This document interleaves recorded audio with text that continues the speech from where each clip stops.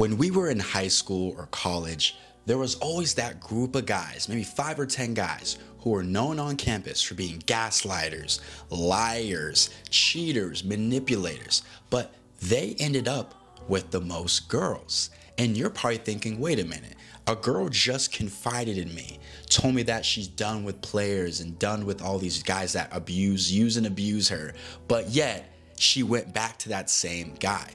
That was me, guys. I was on the phone with these girls and they confided in me and tell me all the things that they hated about the guys at our school, but then they slept with them the next week or month, right? And me, I had this superiority complex. I'm not like those guys. I'm not a cheater and a liar and a manipulator. I'm way better than them, which kept me single with no kiss and no ass until I was about 18 years old. The biggest problem that's holding a lot of men back is that they never get over this.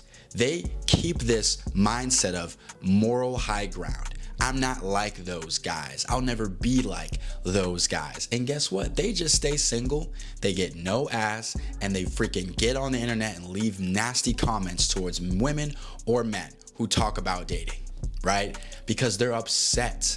They're upset that, hey, I'm being nice, I'm showing up on dates, I'm bringing flowers, I'm paying for the dinner. They think women work like a math equation.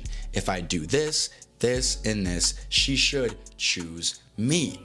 But guys, when are you gonna realize that women don't care about how you treat them? All they care about is who makes them feel something.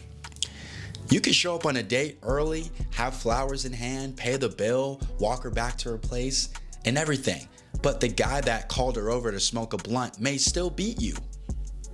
Literally, it's never about who is the nicest guy. It's never been about that. You know it's not about that, and you still think in your head that you're gonna find a girl who's gonna be this fairy tale for you. Let me tell you something. You've heard about the whole thing about nice guys finish last. Do you really want a girl to call you when she's 31, 32, after she's chosen 50 other guys before you and give you a call and go, you know what? You really treated me really good in high school or in college. I just wasn't ready then, but now I'm ready. Do you want that call? If you do, why? Why do you want to go back to a girl that thought she could do better?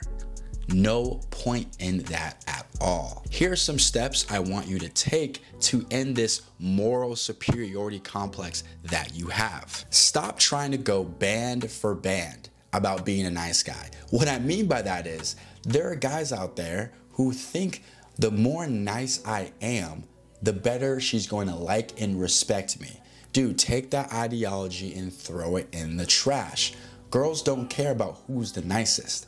They care about who has a backbone, who's the most confident, and who's gonna make them feel something.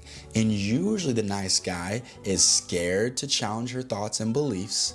Like, if you can't look at a girl in her face and go, you're dead wrong, no, that's not true, then you're probably not ready, right? Another thing you can do to end this moral superiority is to tell yourself, you aren't better than the next guy. You aren't. Don't think just because you're a nicer and you're not a player that you're better. Yeah, it's just not how it works. And you know that's not how it works, which is why you're having the results that you have. So the sooner you can tell yourself, I'm not better than guys because I'm nicer. I'm not better than guys because I talk to one girl at a time. Guys, again, you're trying to be logical with this relationship stuff. It's not logical. It really isn't. Stop thinking so much.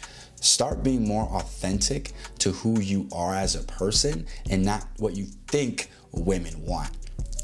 The guys that think they know what women want tend to do shit they've seen in movies, and then that girl ends up saying, oh, I don't feel a spark. Oh, I think we're better off as friends. And the guy that is truly himself, his more confident, almost egotistical self, girls may lean more into that. So to wrap up this video, I just want you guys to stop thinking the nicer you are, the better things are going to be.